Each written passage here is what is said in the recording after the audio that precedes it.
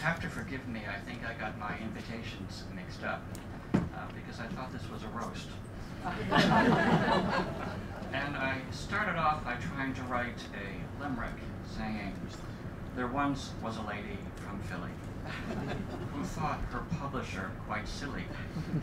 But then I was trying to find something in Spanish that would rhyme with Philly and silly, and I just gave up. So instead, I'm going to tell you the secret history, or how Edith Grossman ruined my life and then reclaimed it. It all began with a gift, a book. The seduction had been underway, going full steam ahead, I should say, for several weeks. But what sealed the deal, what led to me spending 10 years in captivity, was that book. Did I mention its title? I opened the bag from Shakespeare & Co., the Lower Broadway address, which is now sadly shuttered. And inside, there it was, Love in the Time of Cholera. I was supposed to be studying for my comprehensive exams in Italian, reading Dante, Ariosto, Leopardi. Instead, I sat down immediately and read Gabriel García Márquez for the first time. I won't say in one breath, but in two. And when I reached the end of the novel, at that wonderful moment when Fermina Das finally gives in to the ministrations of Florentino Ariza, sits back and slugs a glass of aguardiente on that steamboat stranded in the middle of the Magdalena River, well, I sat back, drank a shot of aguardiente, and surrendered to the attentions of my paramour. So much for the edifying influence of literature. I woke up 10 years later to the shambles of a Latin romance, riven with jealousy, betrayal, and way too many aguardientes, and decided that I had had quite enough of Colombia. Because when I break up, I don't break up with a person, I break up with their entire culture. My apologies to Jaime, Manrique. Then it was time for Mexico.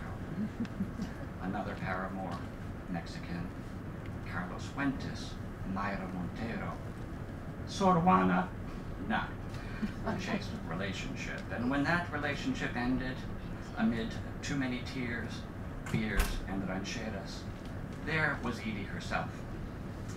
No longer speaking through the mask or the voice, through the ventriloquistic art of translation, Edie and I became friends at just around that point, and I learned to relish our conversation, her voice, her love.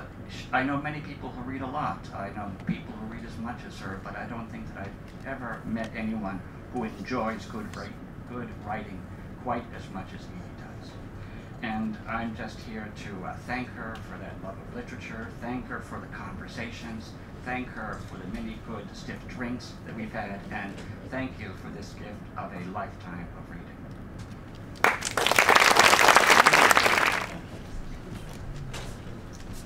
Hello, my name is Eric Swala, and I'm Edie's lawyer, and I apologize for that. I have lots of great stories I could tell you about Edie, but alas, the attorney-client privilege prohibits me from saying anything. When I met Edie, which is now many years ago, she was actually not my client. She was a very close friend and colleague's client, Neil Ganscher.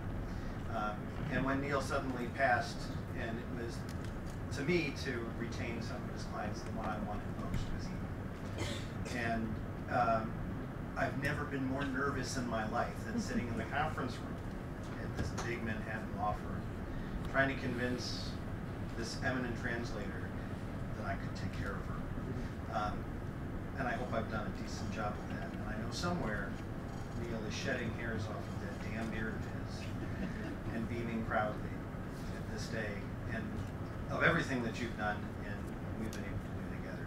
My only regret is that you weren't, born a couple years earlier, so I guess they've been working together for 10 years, but it's getting there. So thank you, I love you. Jim's story. I first met Edie at the 92nd Street Y, where she was teaching a course on Don Quixote.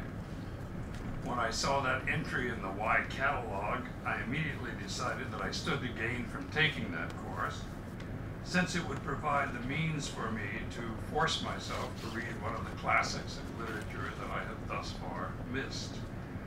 Also on my mind, however, was the novel I was writing at the time, with the title Problems of Translation. I decided problems could best be described as a picaresque, and I thought since Quixote is sometimes classified that way, there might be a few extras I could pick up about the genre itself. What I gained from that course was far, far more than I expected. Through Edie's great knowledge and teaching skills, I discovered that not only was Cervantes' work a genuine masterpiece, but it was perhaps what Edie often referred to it as, the best novel ever published. I was amazed, enthralled, and converted on the spot. Since that time, I have finished my own novel. It's been out for a year now.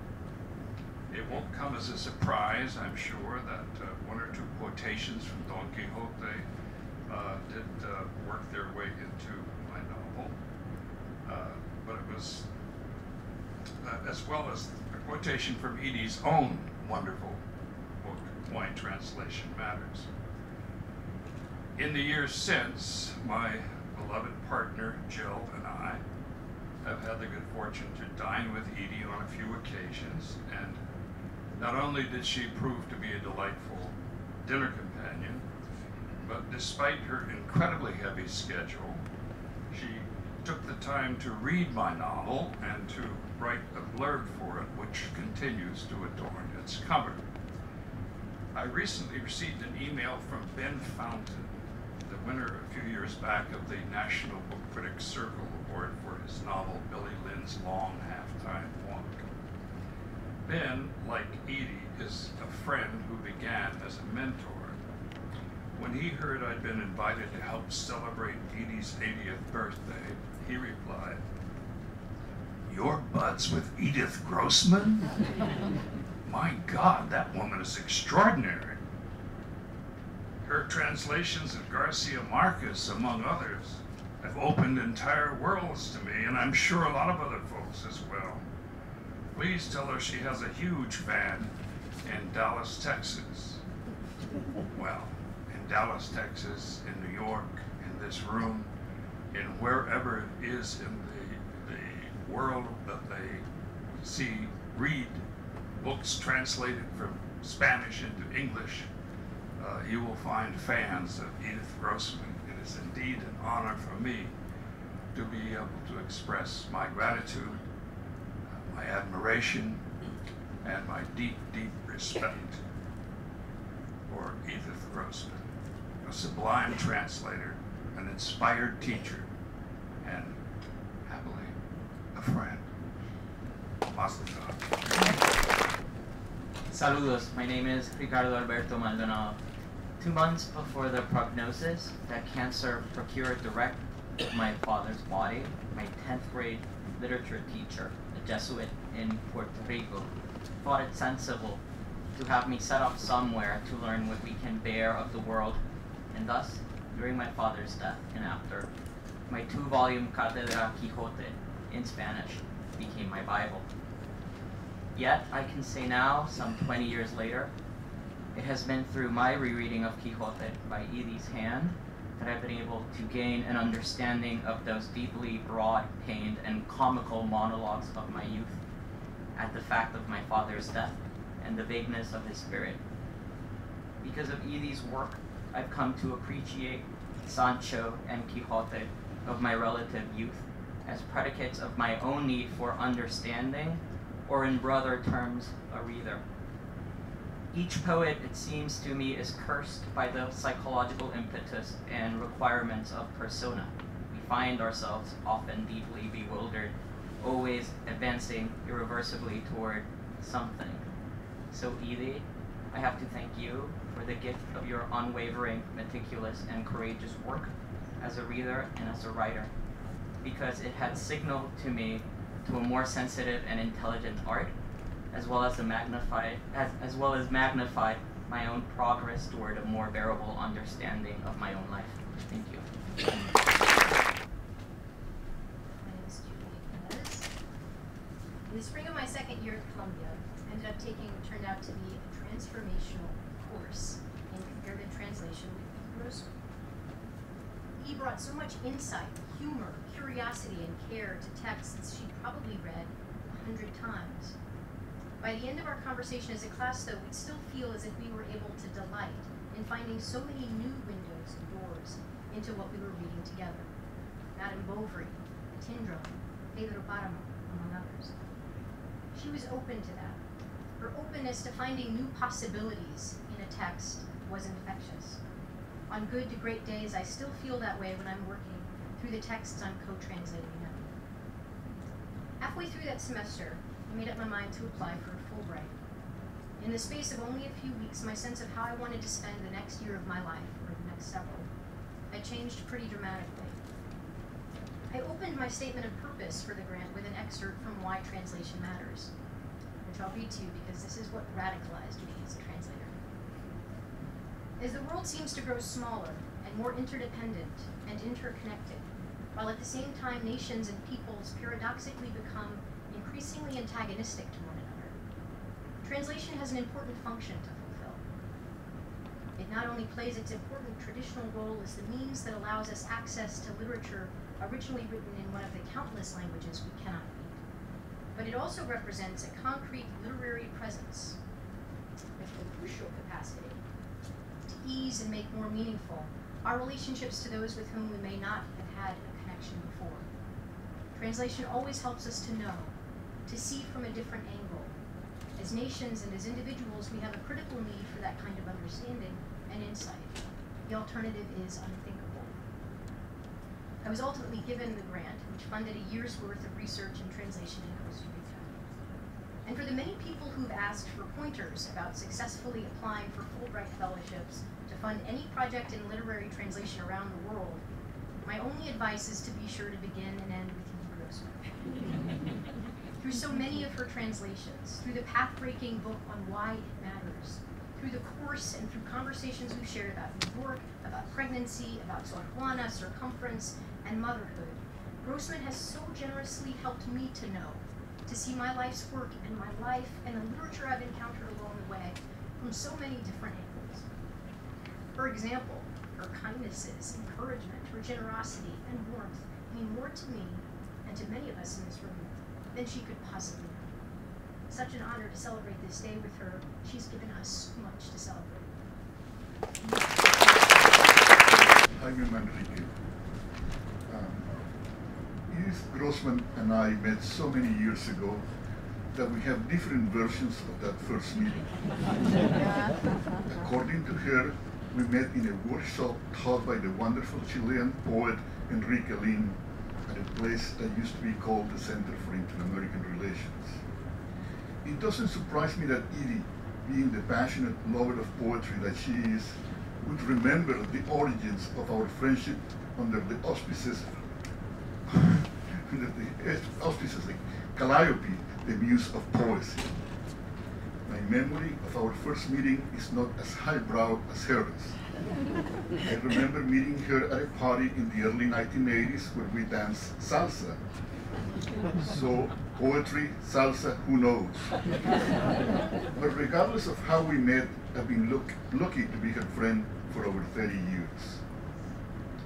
Tonight, I would like to mention just a couple of the countless ways I admired her. A former student of ours shared with me a telling anecdote that illustrates, in my opinion, a quality that's common among geniuses, a fertility and capacity for work that's rare among mere mortal beings. Edith worked for over 2 years translating Don Quixote, while García Márquez's autobiography, Living to Tell the Tale, had been waiting for her because García Márquez did not want anybody but Edith to translate his book. So, the student told me, I asked Edith, after you finished translating Don Quixote, did you take a vacation? Edith replied, that night, to celebrate, I went to see a movie. And the next day, I started translating Gabo's book. I also have great admiration for Edith Grossman, the writer. Anybody who has read her essays knows that she's one of the peerless stylists of the English language. Only a writer who has a command of English comparable to Cervantes' and García Márquez's command of the Spanish language could have achieved in English what she has done so masterfully and so elegantly. Her command of English is so awesome that at a Thanksgiving celebration some years ago, when her family decided to play after dinner a game of Scrabble, I said that I would play only if Edith played with one eye covered and one hand tied behind her back. Of the writers I admire, she reminds me the most of the French novelist Honoré de Balzac, author of the body of work known as La Comédie Humaine. Balzac, as we know, wrote more novels than Joyce Carol Oates. Like Balzac, whose subject was the totality of the human condition, Grossman has translated indefatigably, rendering splendidly into English many masterpieces that encompass beautifully, wisely, with great depth, sensitivity, and intelligence, the best that the Spanish language has to offer to world culture. Tonight, I would like to wish my beloved friend Edith another 80 years filled with creativity, poetry, and love. John Siciliano from Penguin Classics. Happy birthday, Edie. I've published just one book of Edie's, her beautiful translation of Gongara's Solitudes, and I'm honored that she trusted me with it, and honored to have been invited here today. When I first met Edie, she was, I now realize, doing the math, 73. She was as ageless as she is now at 80. I met her in the way that many editors come to introduce themselves to eminent literary figures by asking for a blurb.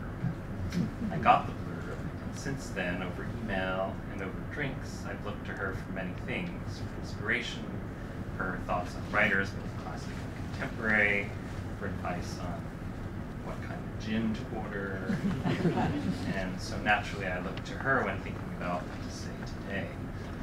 In her translator's note to Don Quixote, she opens by quoting Cervantes' prologue. Cervantes writes in Edie's English, "I picked up my pen many times to write it, and many times I put it down again because I did not know what to write." And then Edie writes, "Cervantes' fictional difficulty was certainly my factual one as I contemplated the prospect of writing a few lines about the wonderful utopian task of translating the first, probably the greatest, modern novel. Substitute keyboard and monitor for pen and paper, and my dilemma and posture were the same. Dear friend who helped me solve the problem was really Cervantes himself, when I realized I could begin this note by quoting a few sentences from his prologue." And so, by quoting Edie, quoting Cervantes, a pattern that Borges might have spun into an infinitely recursive hall of mirrors, you'll be happy to hear I can't, I found in Edie my Cervantes, the dear friend who pointed the way for me, as she has many times since I've known her. This was hard to imagine 7 years ago. Before I met her, I regarded Edie the way you regard literary masterworks you've not yet read, with awe and wonder and a little trepidation. When I first saw her, regal, commanding, her crown of white ringlets offset by her onyx black garments, I could easily be convinced she was holding a scepter. She seemed equal to the literary monuments she had translated. But when I finally met her, introduced by Suzanne Gilles, after a panel discussion one Saturday on the Upper East Side at the Philoctetes Center, which is where I asked for the blurb, and then again right after coming to an agreement for Penguin Classics to publish her Góngora translation at a dinner party hosted by the late scholar of medieval Spain, Maria Rosa Menocal, who had invited Edie to Yale to deliver the lectures that became the basis of why translation matters. She became like the literary masterworks you have read, the dear friends you turn to again and again, the ones you're immeasurably enriched by and that you can't imagine not having been part of your life. Now when we meet for drinks, and I can hardly believe I get to say that, I'm intoxicated not just by a woman as commanding in her mastery of 2 languages and countless linguistic registers as she is in her bearing, but also by what else I've come to appreciate as I've gotten to know her. Her New York by way of Philadelphia pugnacity, her sheer delight in language, her evangelism for great writing, her professionalism, her never having missed a deadline, her gratitude and humility toward the writers she translates. She repeatedly describes being overwhelmed and stunned by their work. I've even come to appreciate even her not-so-teasing broadsides against everyone's favorite villain, publishers, especially when her forceful indignation yields in friendship to whispered confidences and her Cheshire Cat grin. Edie, you have brought into English so many monuments of literature that we now consider our dear friends, and I feel very lucky to count you two among my dear friends. And, like Cervantes and Shakespeare, whom we celebrated mere days ago, to count you among the greats in the Penguin Classics.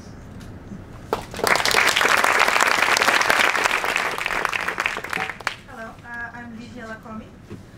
I've probably known Edie for the least amount of time of anyone speaking here tonight. In fact, just a few months ago, she was still Professor Grossman in my mind. And thankfully, that situation was remedied with a bit of Brazilian cachaça. So, cheers. Since I have no old anecdotes or tales of grand adventures to share about our guest of honor, as I'm sure many people here do, I thought I might contribute with a view on how Edie is as a teacher when she is set loose to create her own curriculum. The class I took with her last year was wonderfully titled Writers You Should Know More About. But never mind how it was called, the students packed in the tiny room were all there because they were interested in the instructor's name, more than that of the name of the seminar. We were all eager to devour Professor Grossman's brilliant translations of some of the world's greatest authors. We were all ready to be enthralled by her stories of phone calls with Gabo and road trips with Mutis. Even her opinions on jazz, and yes, even sometimes insights into translation. But whatever she had to say, we were there to listen.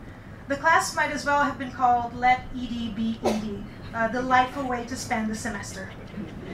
You would be hard-pressed to find a professor as open and given with their opinions and advice than Edie, for which we were all grateful.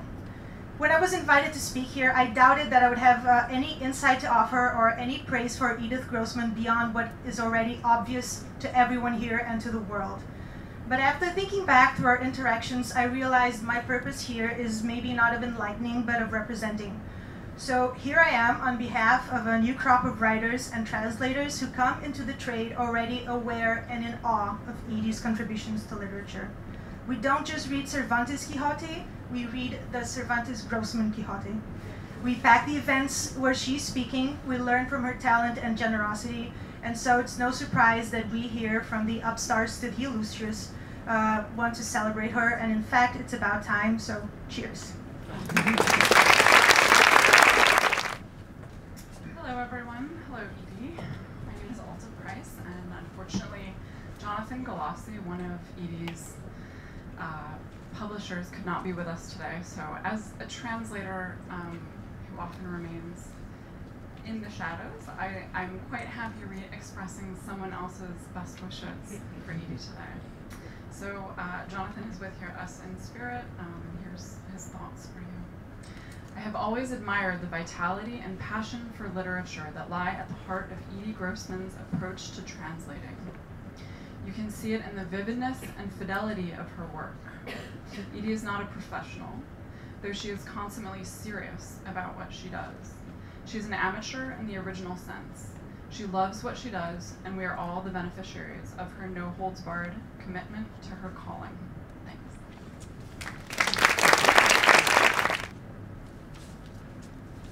Good afternoon. I'm Daniel Shapiro, the City College of New York, and editor of Review, Literature, and Arts of the Americas. Like many of those in this room, I first met Edith Grossman from a distance by reading her masterful translations of classics by Latin American authors, beginning with Garcia Marquez's Love in the Time of Cholera and continuing with those of many others, such as Carlos Fuentes, Myra Montero, and Vargas Llosa. I got to know Edie more professionally when I invited her to participate in public programs at the Americas Society, where I worked for many years as Director of Literature and Editor of Review magazine.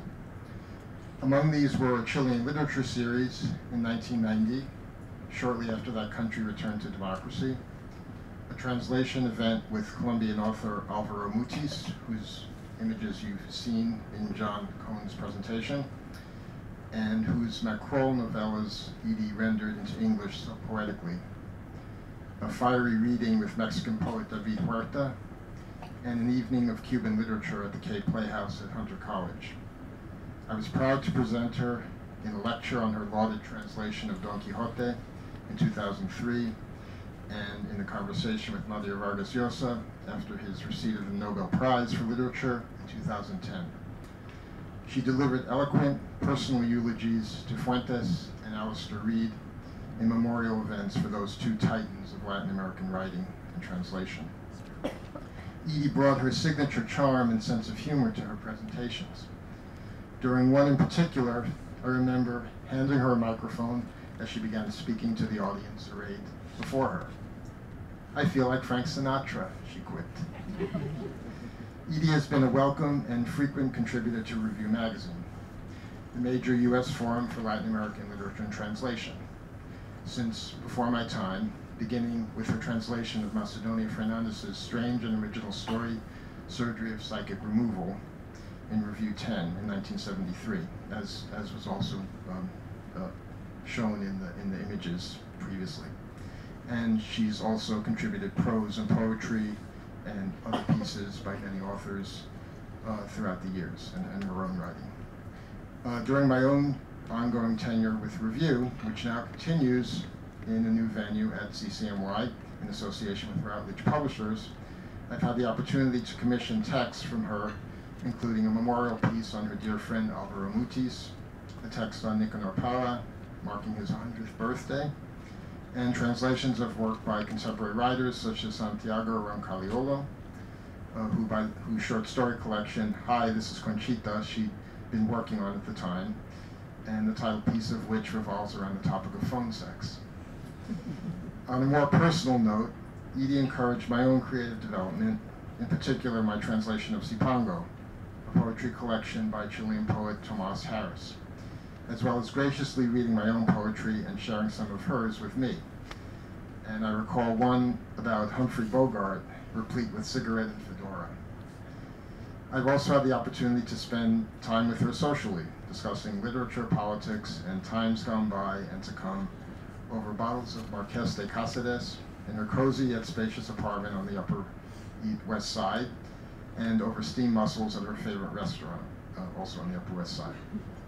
In all of these, she has been at once Edith Grossman, the renowned translator, and also just plain Edie, one of the most authentic people I've had the fortune to get to know.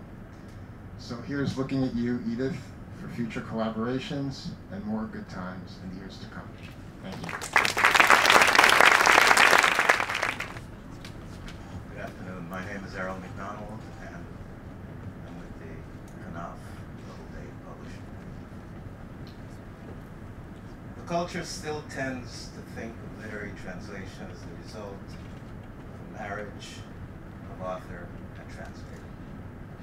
A marriage wherein it's never possible for the author, always of singular sanctity and incorruptibility, to be guilty of infidelity. As to the translator, however, he or she might always be up to something, might always be up to no good. For me, things get a little complicated when I start thinking about writers who have translated themselves. Beckett, Nabokov, and Borges come to mind, of course. But so do Strindberg, Blixen, and Tagore. In such instances, which text is really the so-called original, and which the translation in view of the opportunity for correction. As you can see, the situation is ripe for marital mischief. And part of the mischief of translation is an unresolvable mystery. No great translation, even as it engages its supposed ur-text, can ever be merely the spectral reflection of an awe-inspiring precedence. It must insist upon its own imaginative space, its own originality. Contra Nabokov, who knavishly remarked that, quote, the clumsiest literal translation is 1,000 times more useful than the prettiest paraphrase. But useful to whom and for what? What strikes us about a great translation is its rhetorical persuasiveness, its jouissance of figuration, the powerful elegance of its inevitability. I know of no translator alive today who surpasses Edith Grossman in this respect, who matches, as Harold Bloom puts it, the extraordinary quality of her prose, having translated from the Spanish the novel that contains all novels, as well as works by Nobel laureates and other essential writers of our time. Edith Grossman is herself, for the aesthetic glories she has achieved and given us, a major player in contemporary world literature, a major player in this, our World Republic of Letters. Happy birthday, Maestro.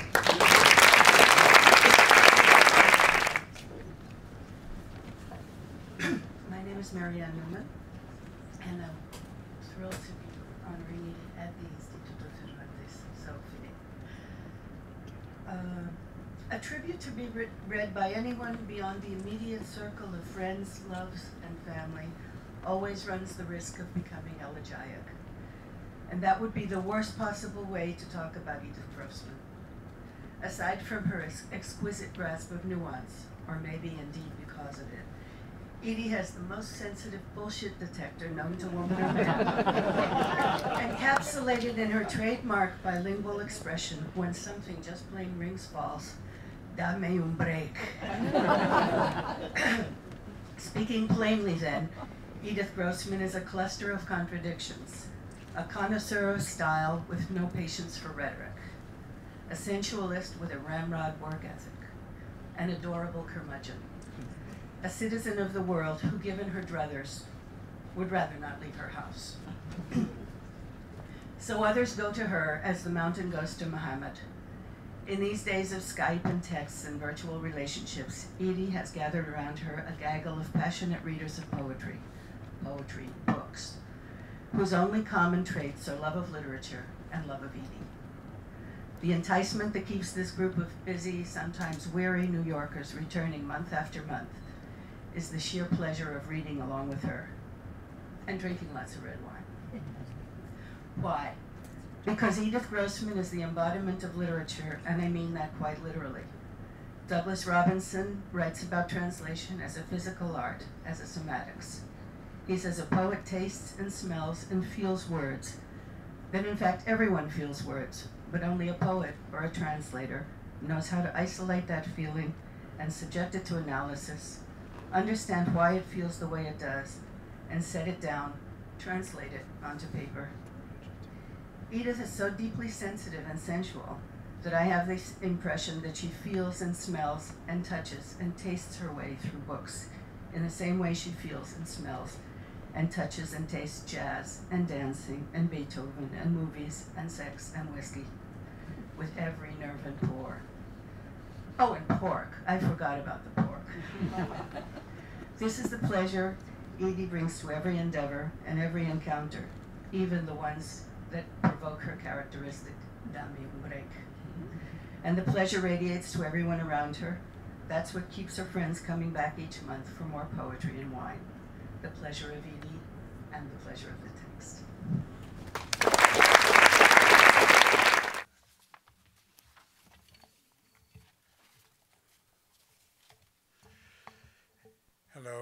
ladies and gentlemen, dear friends, dear participants in this event, dear Edith.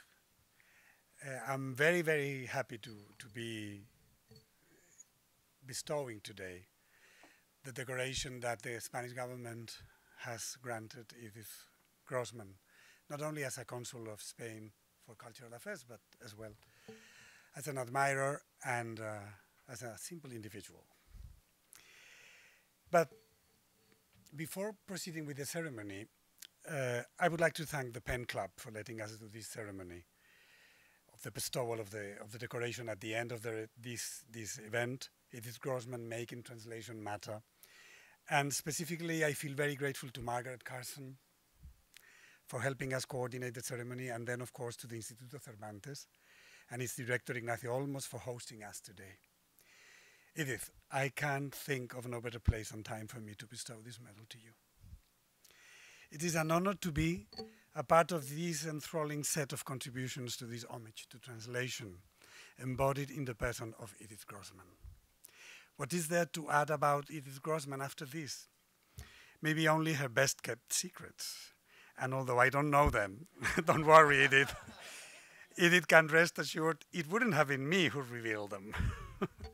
What we do know is your age, 80 years of an admirable life, which we celebrate today, and a brilliant career we all rejoice in witnessing.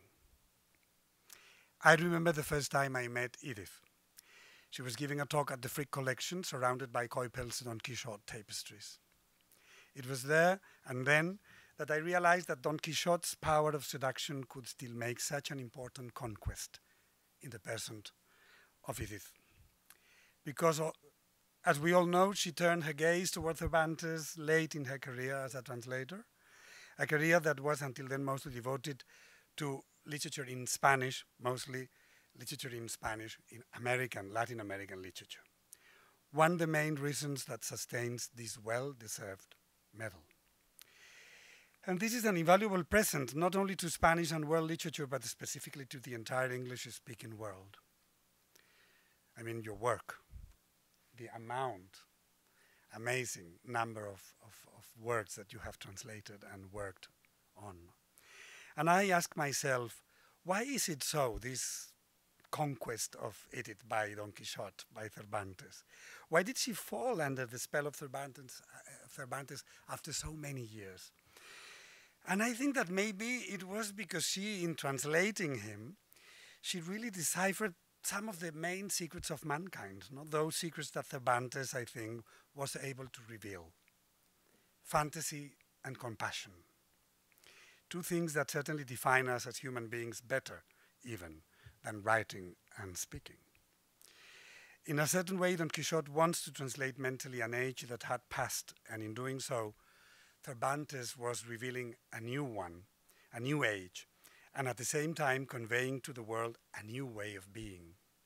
Cervantes shows us very often, I think, how awareness of an entirely new world is so close or closer than we expect that we can't see it, and how sometimes it is a question of experiencing fantasy to the extreme of madness, to find in this madness a grain of truth, a new grain of truth. Being a translator myself, I have always taken as a reference that wonderful chapter of Illuminations by Walter Benjamin, which I'm sure you know. But if you let me quote, "It is the task of the translator to release in his own language that pure language that is under the spell of another, to liberate the language imprisoned in a work in his recreation of that work." And I think this is what Edith has been doing, or at least one of the things that she has been doing, not only with Don Quixote, I'm sure now with the Novelas Ejemplares, but with all her work, transporting it to a 20th century language. Now, if you let me fantasize a bit, I would like to imagine what Cervantes would have said if he could have read Edith's translation. Maybe, as Gabriel García Márquez once said of his own work, he would have preferred Don Quixote in Edith's English translation. But maybe I'm getting a bit carried away under the influx of Walter Benjamin and the magic of this phenomenon that we call written language, when one way or another it becomes literature.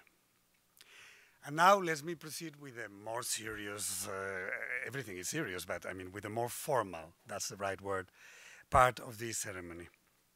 The Order of Civil Merit aims to reward the merits of civilians, Spanish or foreign, who provide or have provided relevant services to the Spanish state, such as extraordinary works, profitable initiatives, exemplary constance in the performance of their duties, or a remarkable collaboration in all matters that benefit the nation.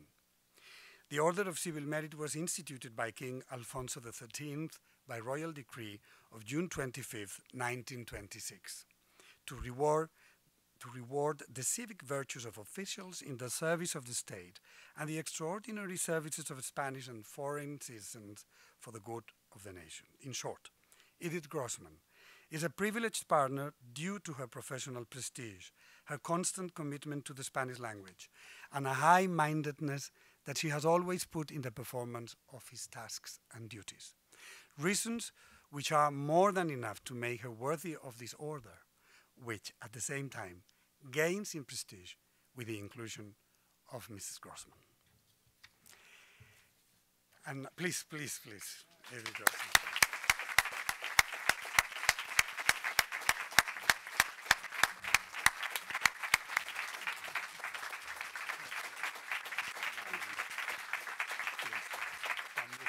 I'm going to read aloud. Okay. Shall I stand? And I need my collaborator. We know that we have the decoration there. I am going to read aloud just the text and proceed then to the story. So shall I sit on my throne?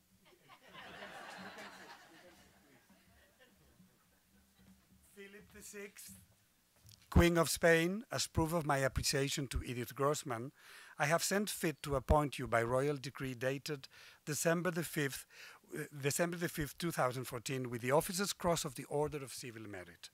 Therefore, I confer upon you the honors, distinctions, and insignias established by the Order's statutes. I'm confident that you will contribute with the qualities that distinguish you to the greatest splendor of the Order, given in Madrid at the Royal Palace on December the 5th, 2014, undersigned the Minister of Foreign Affairs and Cooperation.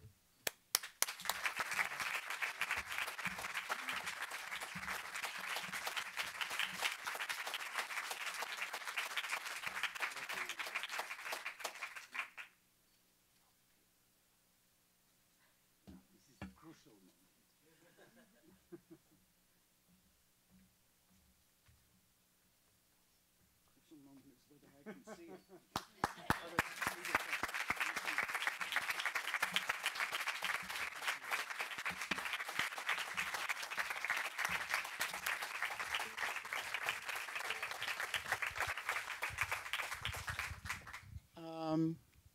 I barely can speak. I'm so touched by everything I've heard today. And by actually having a medal on my shirt. It's moves me beyond words, and I want to thank you very, very much. And I want to thank all the authors whose work has given me so much pleasure. So much pleasure in translating them.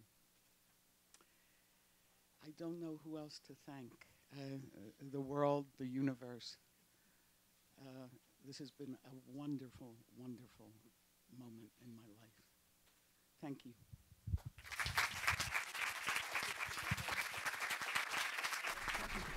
I was asked to read something that I had translated, and I came prepared with 2 sonnets.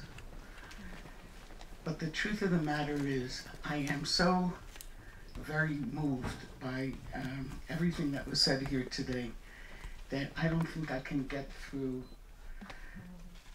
28 lines of poetry, even if I translated them.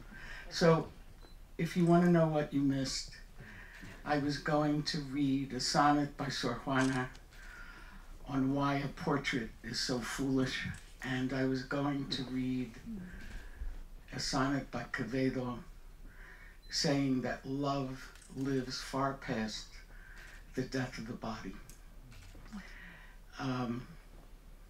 And he says, even when I'm gone, I will be ashes, but ashes that are in love. It's the greatest love poem I've ever read. But I really can't, you can hear my voice is disappearing. I really can't read them, and my eyes are wet because I'm so touched. And I thank all of you very, very much from the bottom of my 80-year-old heart. I thank you. Thank you.